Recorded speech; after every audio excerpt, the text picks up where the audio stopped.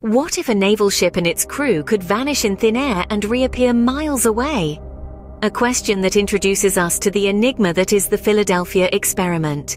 In the midst of the Second World War in 1943, it was allegedly reported that the US Navy was involved in an experiment with a staggering goal: to create a ship invisible to radar. A ship that could dematerialize and rematerialize at will. This is the story of the Philadelphia experiment, a tale that blurs the line between science, mystery, and perhaps even the supernatural. 1943, in the midst of World War II, the USS Eldridge, a naval destroyer escort, becomes the subject of a top-secret experiment. The details of the events that unfolded are nothing short of astonishing. Word has it that the US Navy was experimenting with a technology so advanced, it was almost beyond belief. The theory was that by using electromagnetism and gravity in just the right way, they could render the Eldridge completely invisible to the naked eye. But the claims don't stop there. Some say that the ship didn't just disappear, it teleported, vanishing from the Philadelphia Naval Shipyard and reappearing in Norfolk, Virginia, some 270 miles away, in the blink of an eye.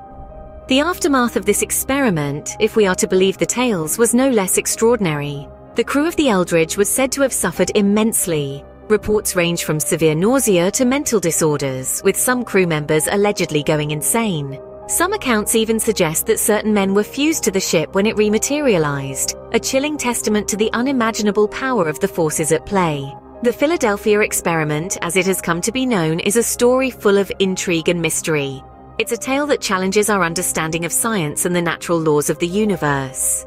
But as intriguing as this story is, the line between fact and fiction remains blurred. Despite the captivating allure of the Philadelphia experiment, the truth may be less sensational. The US Navy has consistently denied the existence of such an experiment, stating it to be nothing more than an urban legend. They maintain that there is no historical evidence or scientific feasibility that could substantiate the extraordinary claims of teleportation or invisibility. Many skeptics also argue that the Philadelphia experiment may have been a hoax, or perhaps a misinterpretation of other military experiments.